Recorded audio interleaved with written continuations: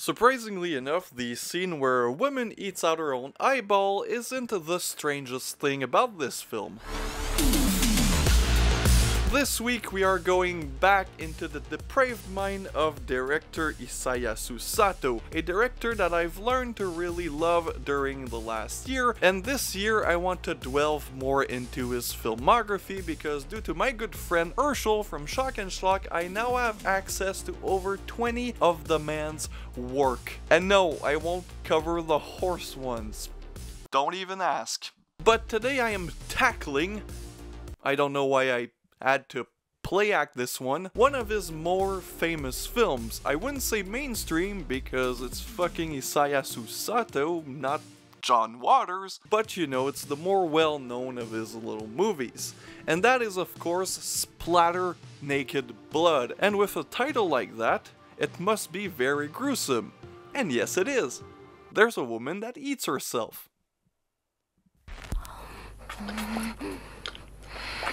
But a fact that not a lot of people probably know is that this film is a remake of one of Sato's earlier films, and that film was Pleasure Kill, which I've already covered on my channel, and you should watch that review because the movie is the exact same without the sex. Of course there is sex in this film, I mean we're talking about Sato, however Pleasure Kill was a Pinku film and this is more of a straight horror film. Now I know what you're thinking, isn't taking sex away from a Sato film kind of the equivalent to taking away, you know, showing kids' feet in a Dan Schneider production? And first of all, that's a weird comparison.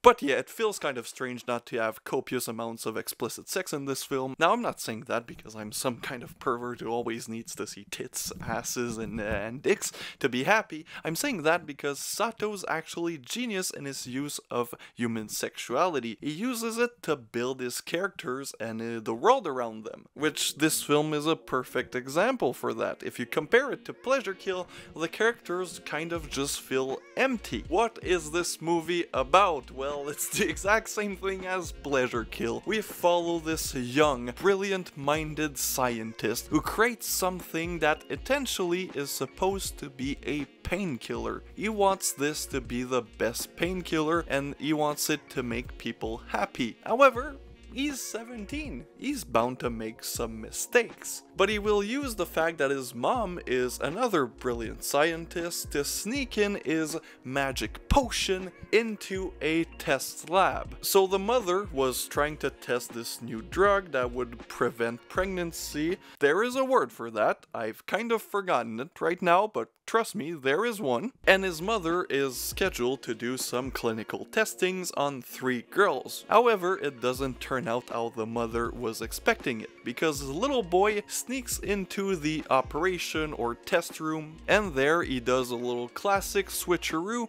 and he tests out his drug on his mother's patients. And during that time he's gonna film from the window, and that's a common theme in this film. Our little boy is kind of a pervert and he really likes to film the women that are being experimented on. So the mother doesn't notice, the tests go well, and the girls are let go. And then they go out to eat, talk about their character traits, which is basically one of them superficial, one of them really likes to eat, and our main girl that we'll spend the most time on, well, you see, she doesn't sleep.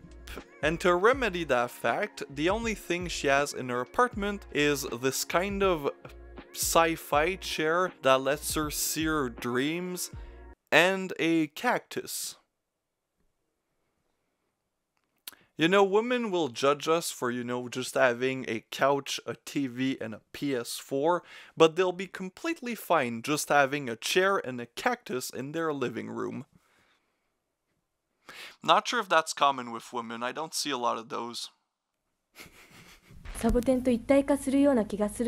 So our little boy goes on and, you know, keeps filming the girl with the cactus, who we'll just call Cactus Girl from now on, and she sees that he does that and kind of gives him shit for being a creep, which is fair.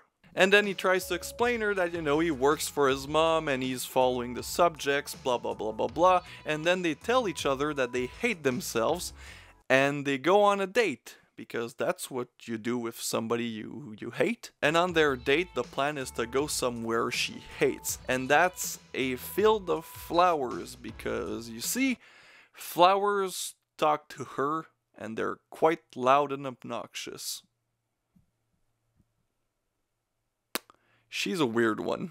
During that time, we get the backstory, you know, the boy's father was this brilliant mind, but he wasn't respected, blah blah blah blah blah. This part of the movie kinda sucks. It just feels like padding, and it's uninteresting. Pleasure Kill had a way better way of showing character development, because the weird girl and the science boy in that film actually built a relationship, a very weird one, but an actual interesting one. This film, it's, oh, I have daddy issues and my mama filmed my dad, and then my mama is watching old films of dad at the beach, and it doesn't really explain anything about my character other than he was a brilliant scientist, and holy shit, those scenes are tedious and boring as fuck. And they make out a majority of the second act. Now eventually we get to why we're watching this movie, and that's for, you know, blood.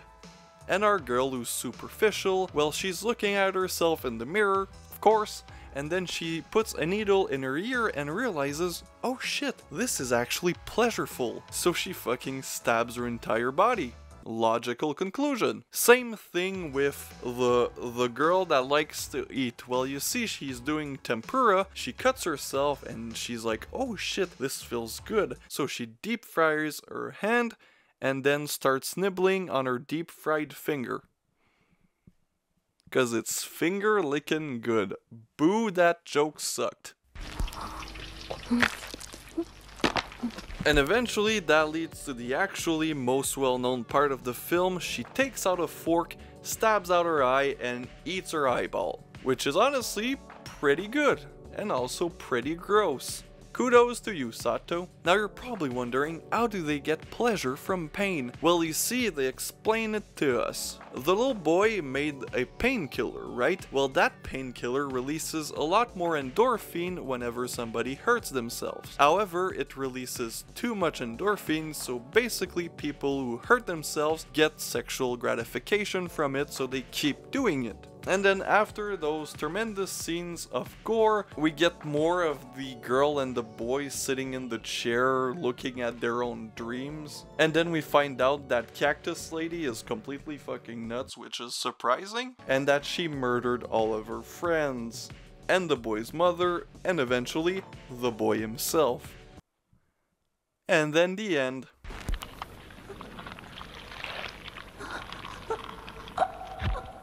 So, what did I think of Splatter Naked Blood?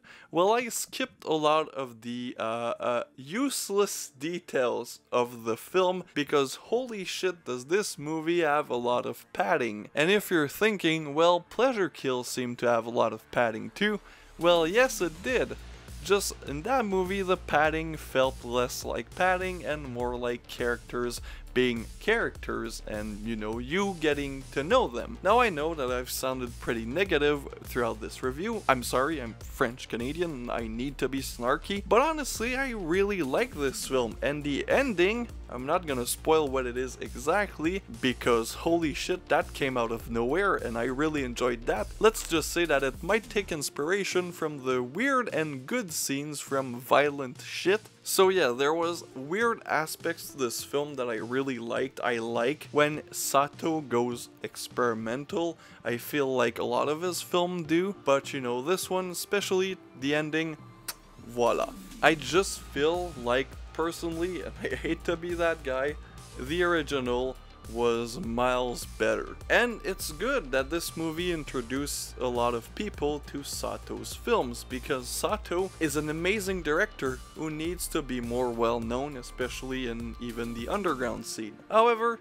I feel like this one is the one that gets you into Sato, and then you eventually graduate to his more obscure and better films. Anyway, this was spooky, and I am out.